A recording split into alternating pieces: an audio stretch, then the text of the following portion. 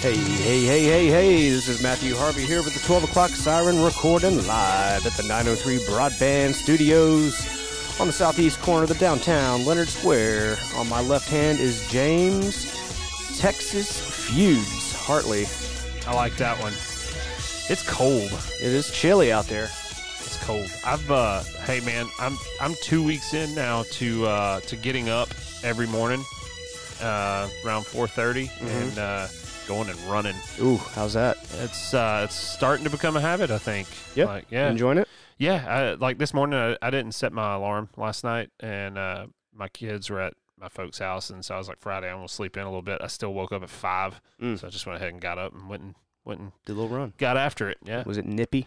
It was. I run in a full like down Patagonia jacket. Yeah. Like zipped up, Sweating when you get back. Yeah, definitely sweating, but it's better than being freezing. So good on you. Yeah, you know.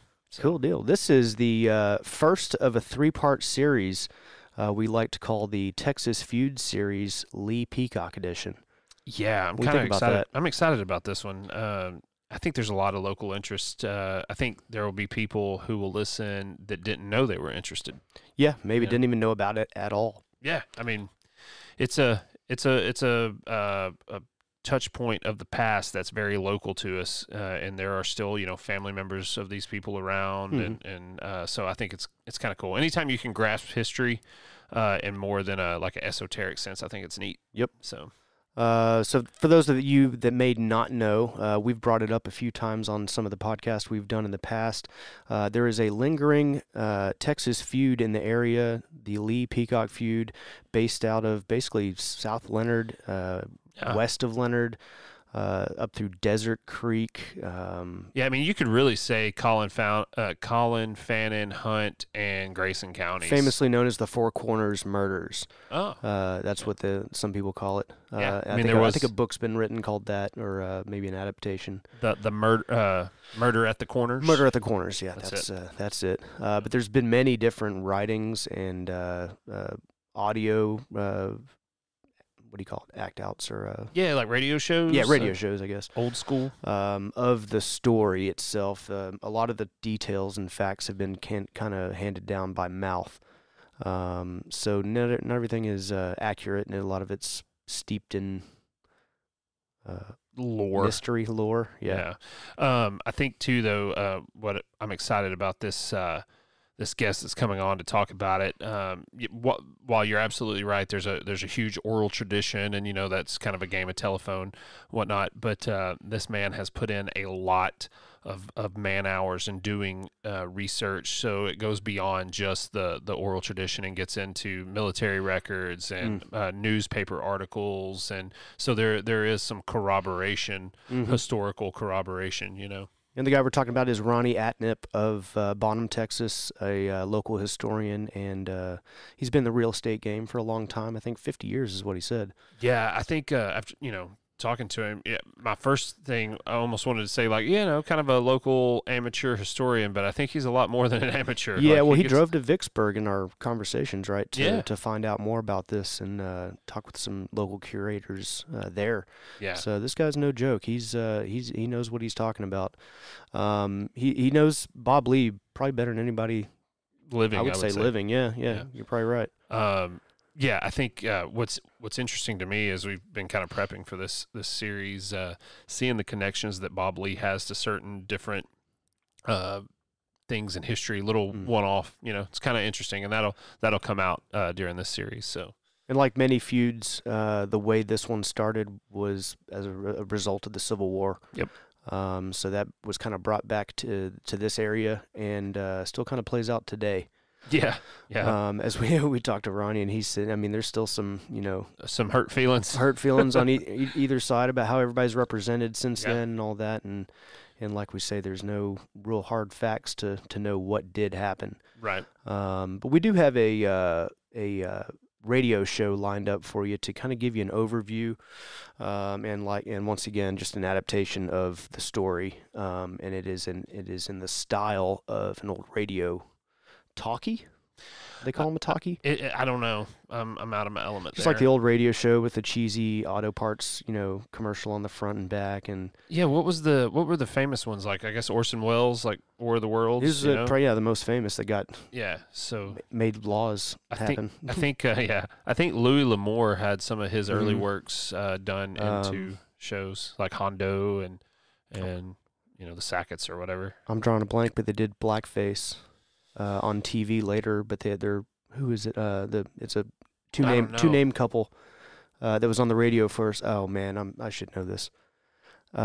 Two names in the couple on the radio show. They were on a radio show, and then they adapted it to TV and did blackface famously. Who is? I want to say Opie and Anthony. It's a name like that, but I know who Opie and Anthony is. Yeah. 1 minute. Why don't you Google that? But yeah, if they did blackface, I hope there's not still around, because if they've still got a viable income, it's about to be canceled.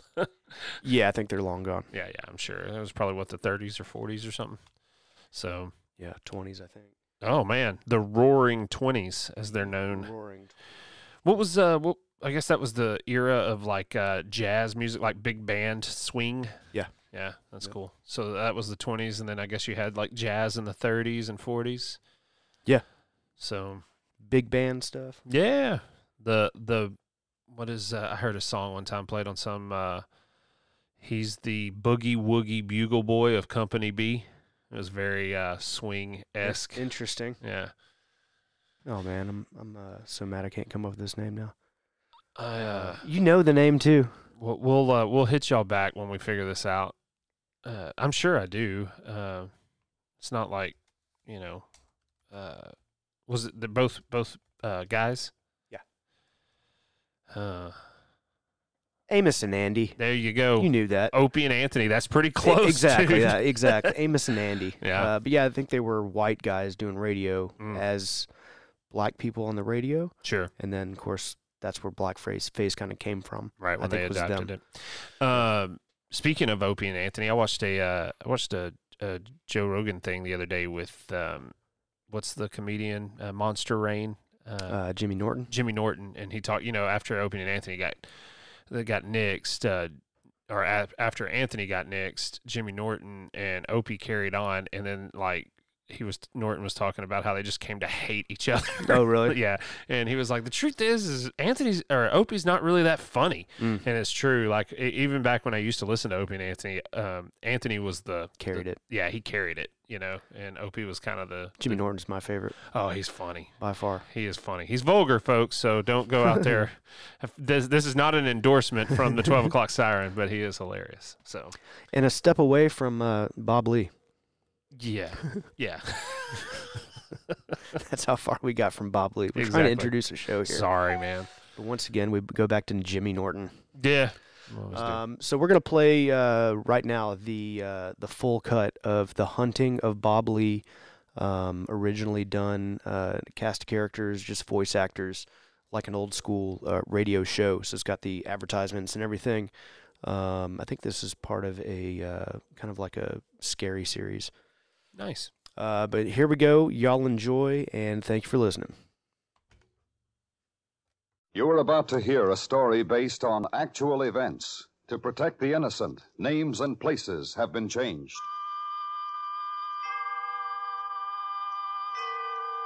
Autolite and its 96,000 dealers bring you Mr. Richard Widmark in a story taken from life. Tonight's presentation of Suspense.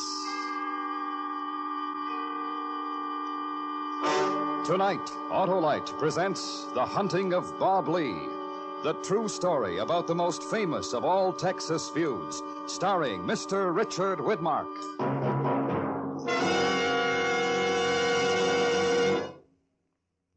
Here it comes, folks. Here it comes. You're so right, Johnny Plugcheck. Cold weather is on its way. And now's the time to take your car to your neighborhood Autolite spark plug dealer for a change of oil, grease, some antifreeze. And check those spark plugs, too. Right, Johnny, because the spark plugs are the very heart of your car's ignition system.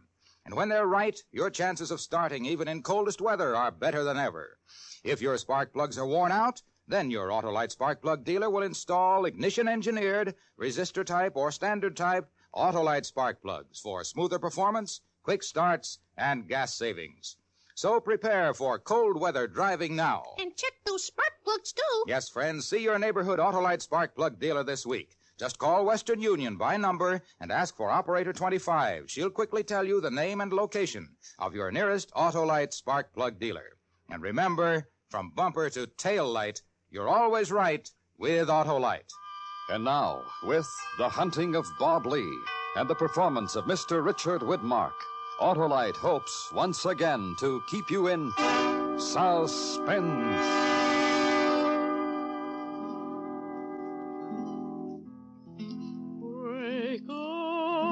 Wake up, darling Corey, get me my gun. I ain't no hand for trouble, but I'll die before I run. Lee Ranch, Fannin County, June 26, 1868. Editors, Texas News, Bonham, Texas. Gentlemen, if you will permit me the use of your valuable columns, I would like to give you a true statement on what is known as the Pilot Grove difficulty. Notwithstanding that there's been no killing in the village except Dr. Pierce. But to begin, I was raised in this state. I came home from the war a hated man, merely because my fortunes had not suffered during the war as had those of my neighbors. And that was the basis for the hatred. I was too prosperous. They used my habit of dressing as an excuse for the first real trouble, for when I rode into the village, into Pilot Grove, I wore a black suit and a hat with a plume in it. It was that hat that started the trouble. They were waiting in front of Nelson's saloon. Hold up, Lee. We want to talk with you. Hold there. Stand there. What do you have to say to me? We want to know who you are to be dressing like that. Are you lording it over us with your fancy suit and a plume in your hat? Why should I lord it over anybody? I dress the way that pleases me. No man would ever wear a hat like that. It's for a woman. I'm wearing it, Evans. We can see that. That makes you worse than a woman. Only one reason you wear it. You think you're better than us. Takes more than a plume to make you better. And I'll see that hat pulled down around your neck. You want to try that, Evans? I'll see it there. You talk mighty brave, still up on your horse. Then I'll get down. Oh, stand there. Whoa. Don't take it from him, Evans. Now, Evans, if you or any one of the rest of you think you can tell me how to dress, this is the time to begin. Go ahead, Evans. We're behind you. Don't take it from him, Evan. Shove a hat down his throat. All right, I will.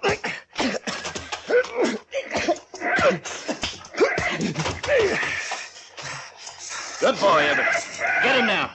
You got some dirt on you, Lee. Get him now, Evan. Evans! Pull him out from under that horse. Come on, he got stepped on. Move that horse. Come on. Hold there. Pull him out. Pull him out. Come on. Hold there, boss. Stand there. The devil. Look at him. He's dead, boys. Look at the back of his head. Did you hear that, Lee? I heard. Evans is dead. And you killed him, Lee. He fell under my horse. You knocked him there. Sure you did. It was a fair fight, and I knocked him down. You all saw it was that way. You killed him, Lee. And we'll get you for it. He's not the only one who'll die in Pilot Grove. You can remember that, Lee. You'll pay for this. Isn't that right, boys? That's right. Dad, there's no sense in my talking to you. You all know it was a fair fight, but you built up a hate. And you'll think what you want to think. So do what you want to do. I'll be waiting. You won't wait long. You, Madison, you can give me back my hat.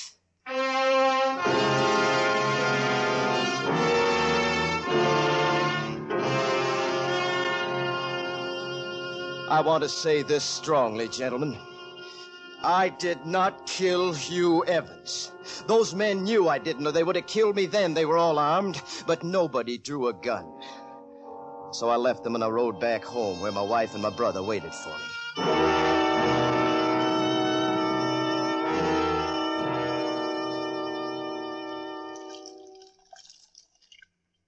Why did you fight, Bob?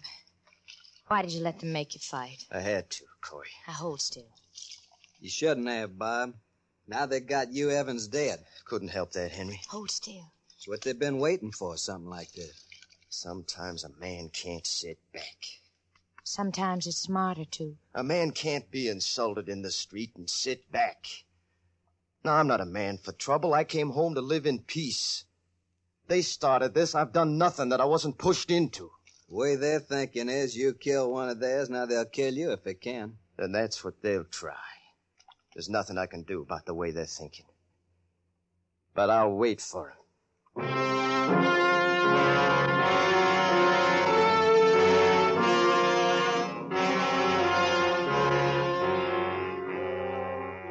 As this group of men had been known before to raid ranches for profit, I thought they might ride to mine if they were planning retaliation, however groundless.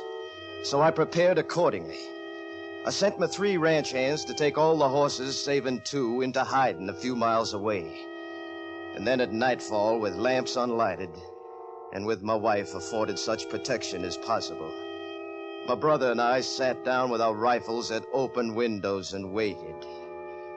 Now, these might seem to you, gentlemen, unnecessary precautions, but they would not seem so if you knew this band of cutthroats. However, we were relieved sometime after when we heard 2 horses approach the house, saw 2 men dismount in honesty near the front door. The Union soldiers. What do they want? I don't know, but put your rifle aside. Who is it, Bob? Union soldiers. Why have they come here? We'll find out. Light another lamp, Corey.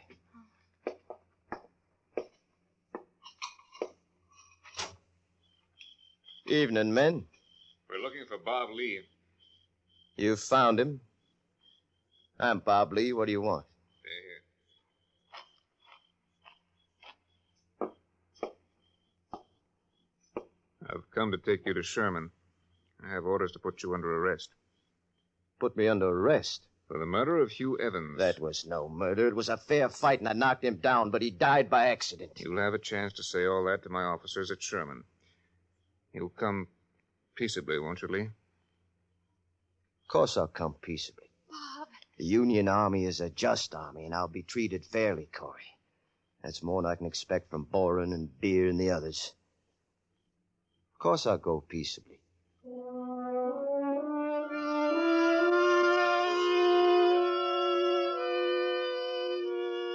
In truth, I was anxious to yield myself to arrest, because I knew that by fair trial, no army court could find me guilty of murder. So I surrendered in good faith, believing in right.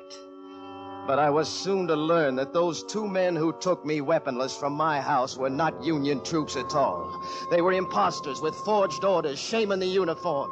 And they turned me over to Boren and 10 or a dozen others in Choctaw Bottom, where I was summarily tied to a tree before a fire. You can say what you want, Lee, but you'll be thanking us before we're done here. I'll thank the day that sees the end of you, Boren. And you, Sam Beer and Wilson and Maddox, Louis Peacock, all of you. You might have seen your last one. Did you ever think of that? Are you trying to scare me, Maddox? Because you don't. None of you do. You want to get yourself killed, Lee? Never mind, Maddox. Don't listen to him. We brought you here to give you a chance to live. You give me a chance to live? That's what I said. Ask the rest of the boys. Now, what kind of talk is that? To give me a chance to live? You mean you think you hold the right to give anybody a chance to live? You're nothing but filth, all of you. Filth, is it? I say kill him and be done with it. Filth! This isn't the time for talk like that, Lee. Some of the boys would just as soon knock your brains out right now. You don't hear me begging them not to. Give it to him, boy. Get out. Wait. Wait. We brought him here to give him a chance. Well, then get it over with. Now listen to me, Lee. You want to live, don't you? You got a wife to live for. You're young. Man comes back from a war, he doesn't want to die. Say what you have to say. Blair there has a paper we're asking you to sign. If you don't sign it, we'll kill you here and now. Get in the firelight, Beer, and read it to him.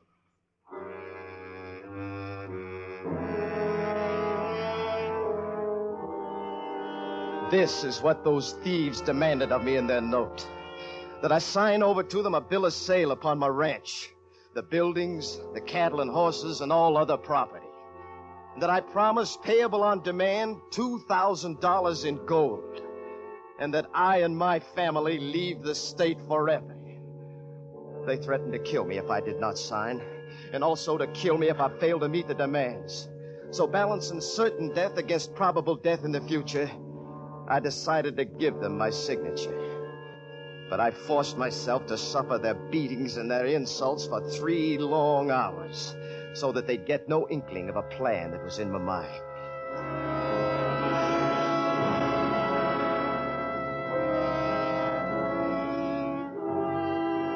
Now, after being released, I thought to set about proving the illegality of the note they held and turn the civil law upon the scoundrels.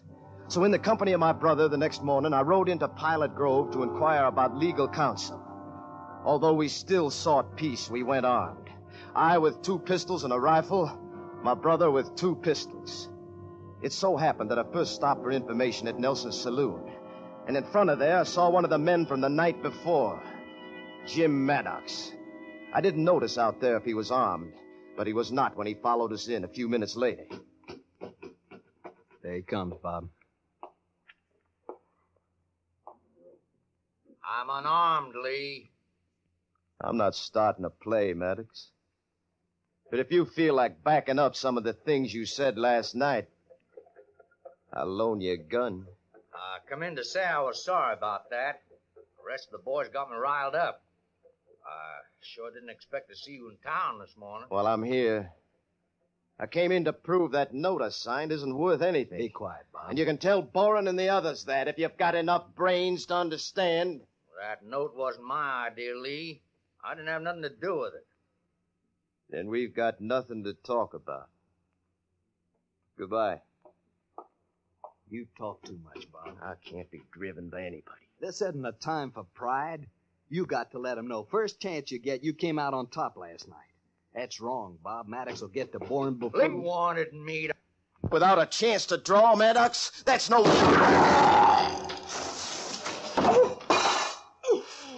Bob. Bob. What'd you do, Bob? What'd you do? Wake up, darling Corey, and go.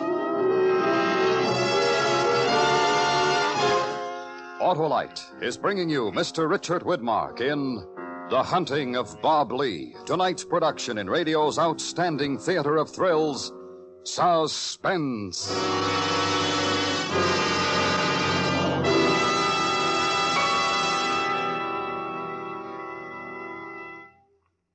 Folks, winterize right now. Please do. And check those important spark plugs, too. That's potent and pertinent patter, Johnny Plugcheck. Cold weather is coming fast, and it's not a bit too soon to have the oil and grease changed, antifreeze put in. And check those spark plugs, too. Right, Johnny, because when they're right, your chances of starting, even in coldest weather, are better than ever. So visit your Autolite spark plug dealer. His exclusive Autolite plug check indicator will instantly show you if your spark plugs are right for the cold driving days ahead. If cleaning or adjustments are needed, he has the latest equipment to do the job quickly. If replacements are needed, he has resistor type or standard type Autolite spark plugs. They're ignition engineered for smoother performance, quick starts, and gas savings. And used as original factory equipment on many leading makes of our finest cars, trucks, and tractors. So plan now to have your car winterized this week. And remember... check those spark plugs, too. Be sure. See your neighborhood Autolite spark plug dealer because from bumper to tail light, you're always right with Autolite. And now, Autolite brings back to our Hollywood soundstage Mr. Richard Widmark in Elliot Lewis's production of The Hunting of Bob Lee, a dramatic report well calculated to keep you in suspense.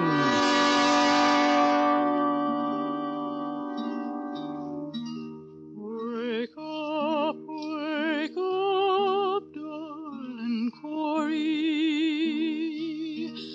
and go.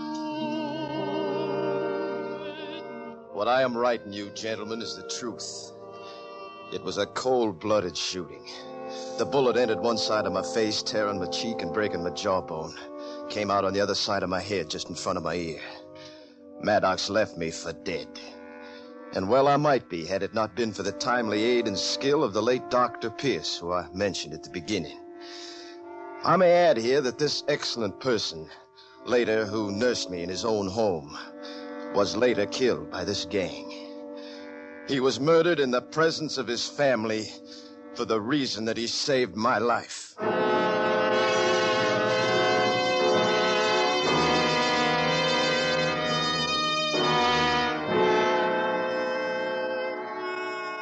In time, I was well enough to return to my ranch. But my face will always be twisted by scars. My cattle had been stolen, one of my hands had been killed, and the other two, frightened, had sought work elsewhere. The difficulty had become a true feud. My wife had been removed to safety in Hunt County, and I was forced to take up arms myself. I'll stand with you, whatever you say, Bob. We can't be hounded anymore. I don't see how it can get any worse. Except for one thing, Henry. Once we start out, we can't come back here. There's nothing to stay for anyway. All right, then. We'll pack some food and blankets, ride out late this afternoon. It's sure the ranch is being watched, so we'll ride north, as though we're leaving. Then tonight, when we're clear, we'll cross over the Blackjack, come back the other way. Where to, Bob? I made a list, Henry, and I put Jim Maddox at the top. Under him, there's Sam Beer, and William Dixon, and Israel Boren, and Louis Peacock.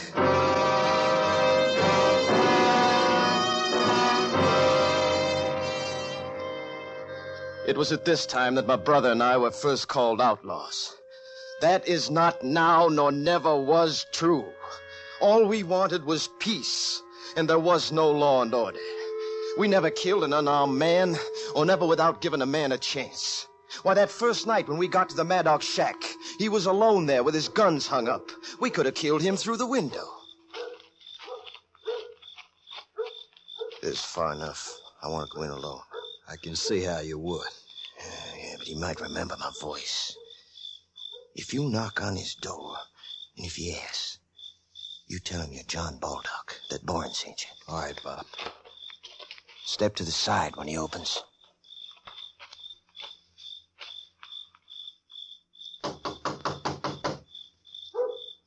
Who's there? John Baldock. Boren sent me.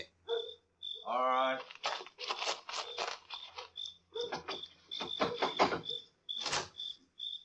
Hey, what? I've come to clear it up with you and me, Maddox.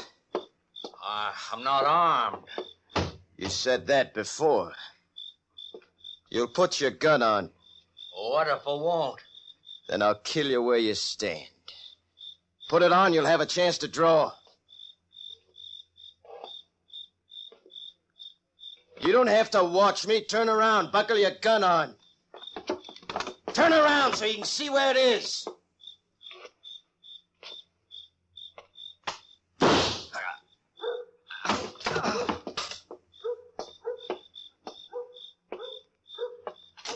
Bob? It's all right. You tried to draw from where it was hanging. I think this is a night we'll remember, Henry. Sam Beer's next on the list.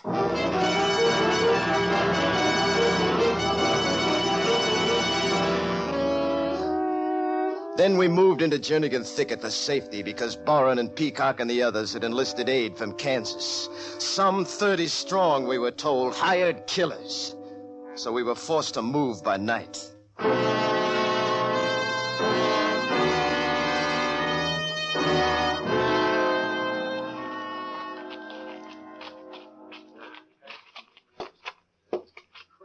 All right, Henry?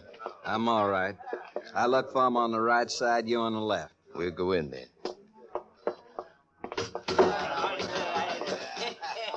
Bob, there. Move farther down while we can. They see us now. Sam Beer, William Dixon. The Lee brothers have come to clear it up with you and us. What do you want, Lee? We want you to stand up from your table and start a play so we won't have to kill you sitting there. They're gonna dump the table. What are you going to do? Back to the door. You've heard what the Lees have had from these men. If they have any friends here, this is the time to speak up.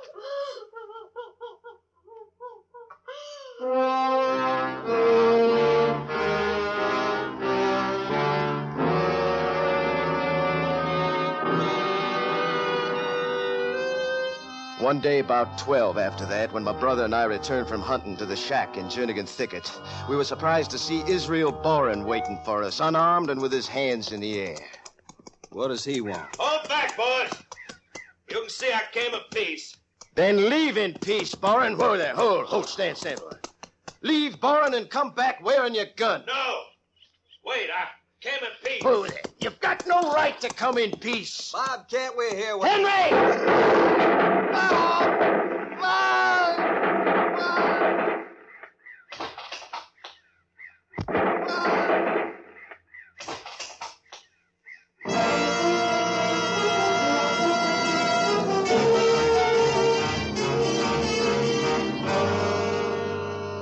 My brother was killed there in the thicket by rifles hidden in the brush. Boren and his hired gunmen took advantage of the fact that we always gave our enemies a chance and lured us in with an unarmed man. I killed Israel Boren after that, and I looked for Peacock, but I couldn't find him. And then I learned he put $1,000 on my head. And more gunmen came to hunt me from Kansas. I moved to Gibson Thicket, then to Thatcher. And there were so many men I could hardly move at all. And then finally, after 3 months, although I'd vowed that I'd die before I ran, I left the county and rode to see my wife.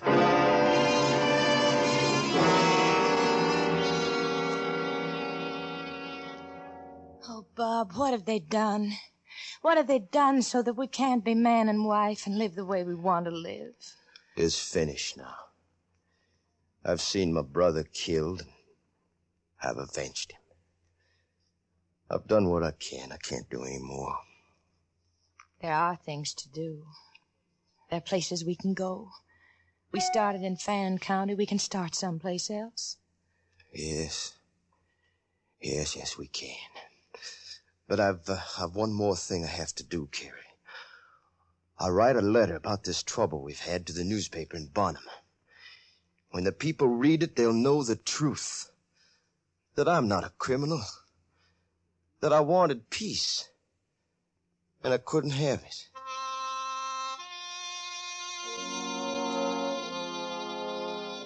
And so I say in conclusion that I have done what I can to procure peace. I have been driven farther than most men, I think. And any violence I have done has been justified. And finally, I am still willing to surrender myself to any impartial civil authority at any time, since I know I am right. I'm sorry to take so much of your valuable time in your newspaper space, but a great many people have no idea of the true origin of all this trouble. I remain yours, Robert Lee.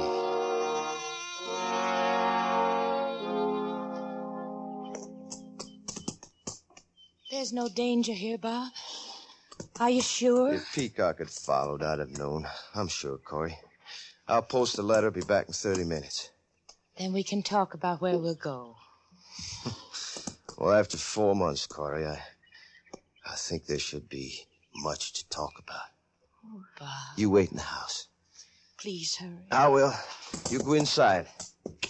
Come on, boy. Come on.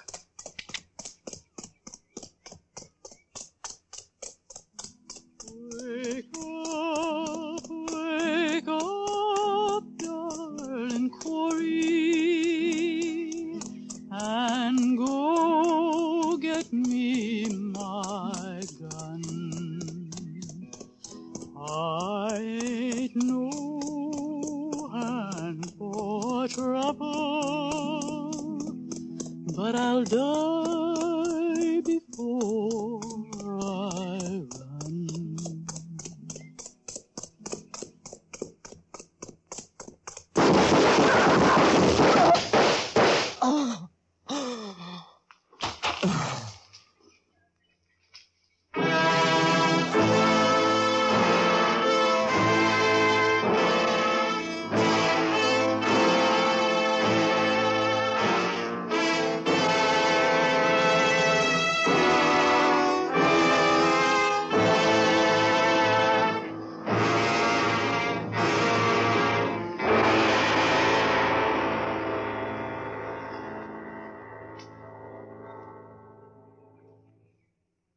Suspense. A true story of the Old West. Presented by Autolite. Tonight's star, Mr. Richard Widmark.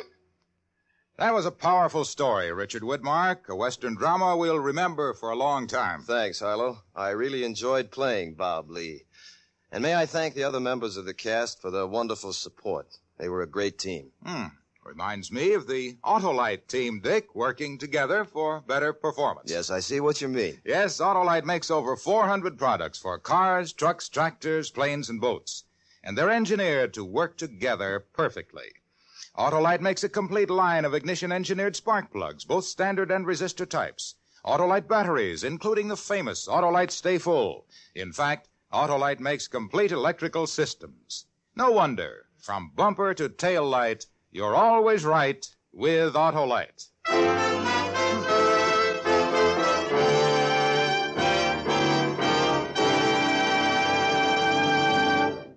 Next week on Suspense, our star will be Mr. Joseph Cotton, as a man who, in a most unusual fashion, tried to clear himself of the suspicion of murder. A dramatic report we call The Trials of Thomas Shaw. In weeks to come, we shall also present Mr. John Hodiak, Mr. John Lund, and Mr. Frank Lovejoy, all on Suspense. Suspense is produced and directed by Elliott Lewis, with music composed by Lucian Morwick and conducted by Lud Gluskin. Miss Terria Lee was the ballad singer. The Hunting of Bob Lee was based on the book by C.L. Sonicson and was adapted for Suspense by Gil Dowd. Featured in tonight's cast were Kathy Lewis, Lou Krugman, Junius Matthews, William Conrad, Harry Bartell, Byron Kane, and Joseph Kearns.